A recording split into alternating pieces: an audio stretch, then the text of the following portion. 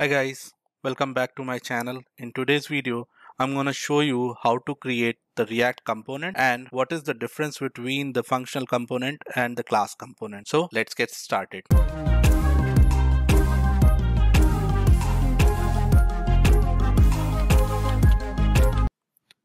Before creating the component, let's see what is component. A component is a small piece of a code that let you to split the UI into a independent reusable pieces and think about each pieces in an isolation. Let's go ahead and create our first component. To start with, I am using the default React application which I have created using the create React app command. If you don't know about how to create the React app using the create React app command, please watch my first video on introduction to React. I have added the link in the description. Let's go ahead and create the component. First, I will create both the components that we talked about, class component and the function component, and then we can compare side by side to see the difference between the class component and the function component. First, I'll create a folder and named as components, and this is the folder that I'm going to use to place all my components inside in it. Let's create the function component. So I'll rename this as func hello world.js,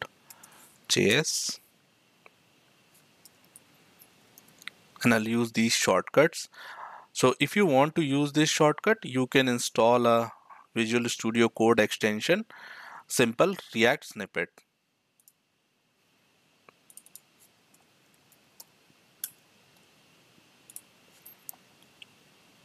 For now, let's add this text which is display on the UI. Let's import this and see this as an output. Import.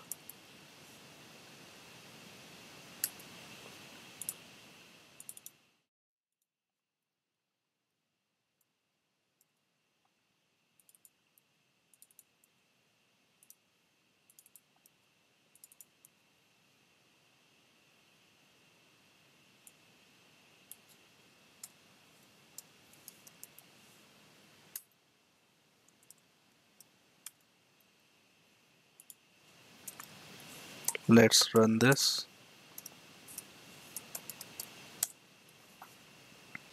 Now here we can see the output is hello world, which we are returning as a JSX element. We have created the function component successfully. Now let's create the class component. For that, let's create a new file and name it as cls hello world.js.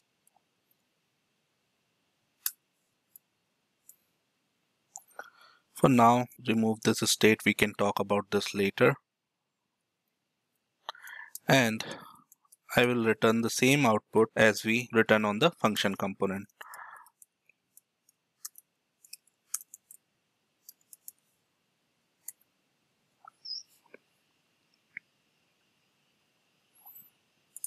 And this time, instead of rendering the function component, we can render the class component. Put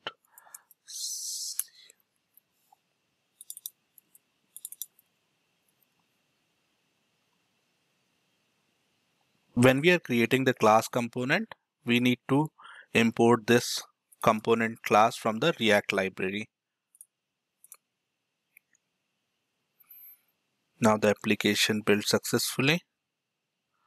Let me stop and then we can run again.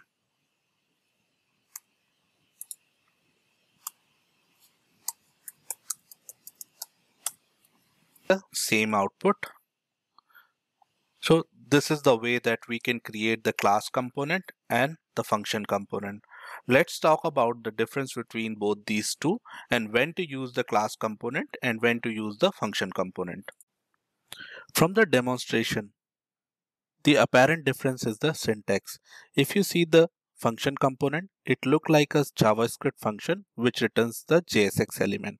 On the other side, if you look the class component, it uses the ES6 class syntax and it extends the React component with the render method that returns the React element. The other difference between the function component and the class component is state and the lifecycle method. Function components are stateless, whereas class components are stateful component and it control how the state changes. Aside from that, class component have access to all the different phases of the React lifecycle method. To demonstrate how the class component are stateful component and have the access of a React lifecycle method, let's create a simple counter class component that allow user to increase and decrease a number, which show how class component maintain the states and also exhibit a bit of a lifecycle method.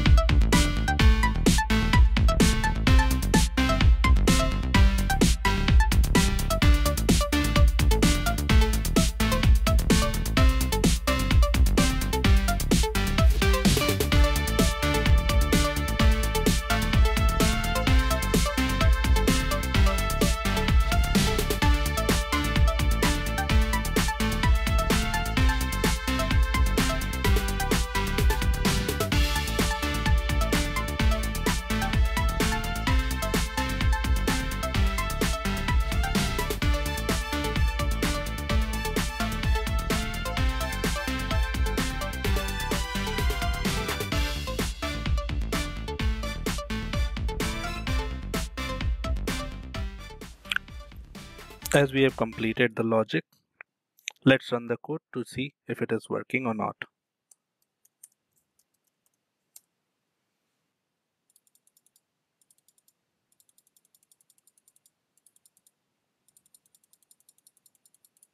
So it seems like our logic is working as expected. Now here in this example, you can see we took several steps to manage the state and also use the React lifecycle. First, we have created the state variable and initialized with the 0.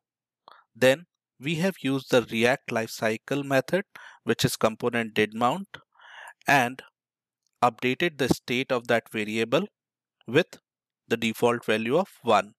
Now we have created two different method, handle increment and decrement, in which we are updating the state of that count variable depending on the event occur.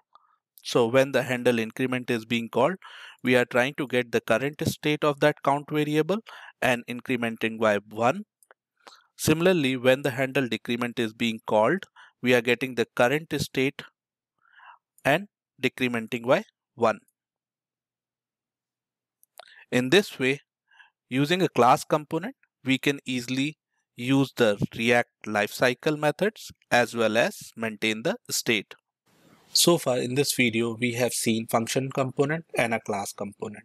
Now the question comes how to choose between the function component and a class component. In my personal opinion, when you have a logic which does not deals with the state management and React lifecycle method, then you can simply use the function component. If you have a component that deals with the logic of state management as well as the React lifecycle, then you can simply use the class component. I hope this video will help you to understand the basic concept of the React component, and you should be able to choose the appropriate component depending on your need. If you like this video, please hit the like button and subscribe to my channel. Thank you.